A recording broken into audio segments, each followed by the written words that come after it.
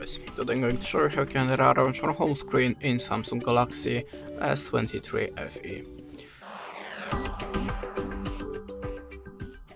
So, if you want to open the home screen settings, just hold the finger on the display. Now we can go to the widgets. If you want to add any, just expand the thread up and hold the widget. Now choose the place on the home screen for it. You can also change the size of it by swiping the edge. You can also just remove that by holding the finger and just remove. That's it.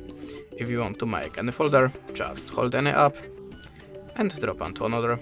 We have a new folder, we can change the color of it. And if you want to select the folder name, just click here. You can also add more apps by the plus. Now we can go to the settings. There we have a home screen grid and app screen grid if you want to change the amount of the application, the rows and in the columns.